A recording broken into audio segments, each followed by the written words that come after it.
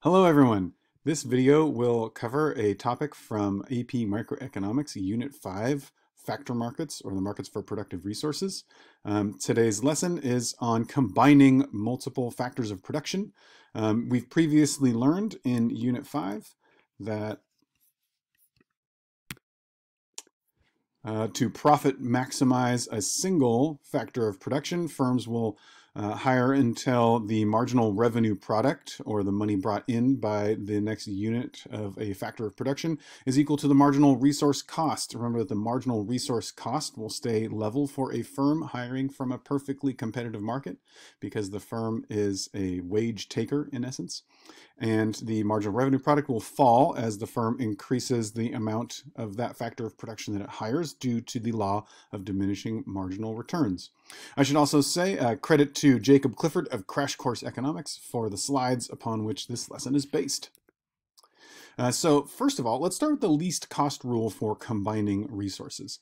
This is something that we would use if we do not have information on the price of the product that these factors of production are producing. If we do know how much the product sells for, then we're going to use a different method to figure out how much to hire. So we have the price of the factors of production. You can see over here a unit of robots is $10, a unit of workers is $5. And how do we decide how many robots versus how many workers to hire? Typically, we should be given the marginal productivity of each factor of production. And if we know then how much each factor of production costs, we can calculate the marginal productivity per dollar for each factor of production. It's very simple. So for robots, we can see the marginal productivity per dollar of the first robot is 3. We get that by dividing the 30 units produced by that first robot by the price of the first robot, and so on and so on and so on. So we can see over here the marginal productivity per dollar of the first worker is 4 units per dollar. The marginal productivity of the per dollar of the second worker is 3 units per dollar. So when we have this data, we want to balance the marginal productivity per dollar of each of the two. So should we hire more workers? Should we hire fewer robots? And so on and so on and so on. So the question setup said if there was $35, you want to, how many of each do you want to hire? Just like when we're maximizing marginal utility, or maximizing utility as consumers, we're maximizing productivity per dollar as a firm, we want to look for the one that has the higher productivity per dollar. So first thing we would do is hire a unit of workers.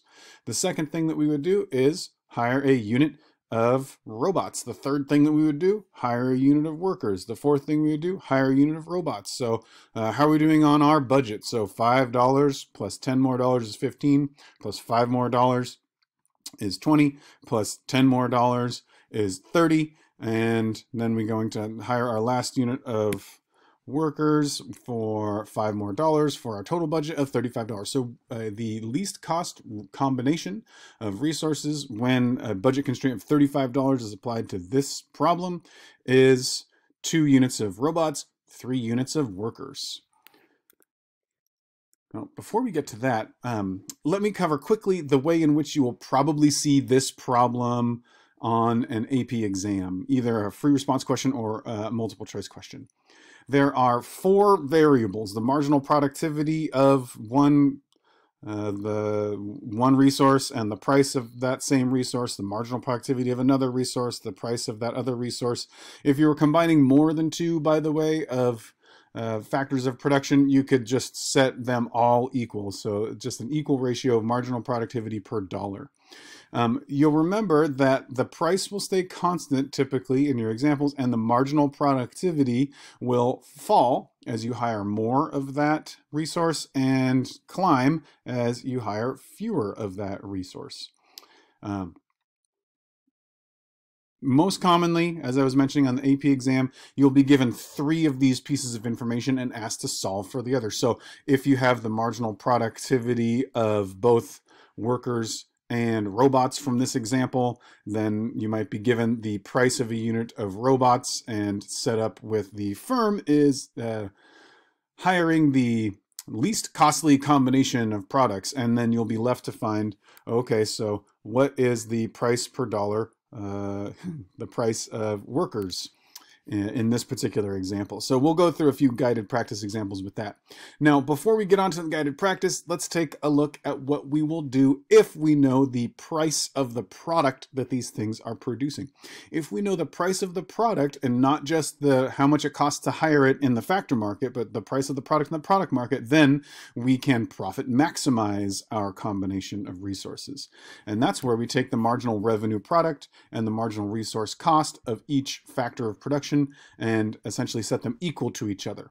So the ratio of marginal revenue product to marginal resource cost for each of the factors of production should be set equal, and we can express that algebraically like this. The marginal revenue product over the marginal resource cost should be equal to 1, should be equal to all of the other marginal revenue product over marginal resource costs of all of the other factors of production. So let's take a look at this example. If we have our marginal revenue product of labor and our price of labor, our marginal revenue product of capital and our price of capital. So if each of these firms are going to be profit maximizing, what should the firm do? Hire more labor, hire more capital, hire less labor, hire less capital, or stay put?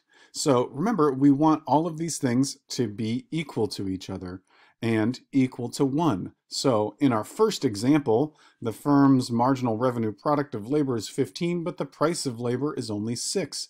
In this case, the firm should hire more labor because the marginal revenue product needs to come down to meet the price of labor. This firm, you can assume, is hiring, and all these firms are hiring from perfectly competitive markets for both labor and capital. So no matter how much labor is hired, the price of labor will stay consistent at 6. In the first example, the price of capital and the marginal revenue product of capital are already balanced, so that firm will stay put. You can pause this video now to work the rest of these problems before I put the answers up. And here are the answers to the rest of the practice items on this page. Here's another practice problem from an AP test a number of years ago. This is the John Lamb Company. Pause it again to work through this example. All right, now that you've worked through the example, let's take a look at the scoring guide. First of all, for part A, you'll see the graphs with the market graph on the left, a regular old supply and demand market graph with the price set by the market. That price translates over to John Lamb. You'll see John Lamb with a perfectly flat level, a perfectly elastic supply for machine hours. That indicates that John Lamb's a price taker in the machine hours market. And then you'll also see the marginal revenue product of machines falling, and that's because the machine hours experience a diminishing marginal returns. So set your graph up like that to earn those 2 points. Assume the popularity of widgets declines, decreasing the demand for widgets. What will happen to each of the following?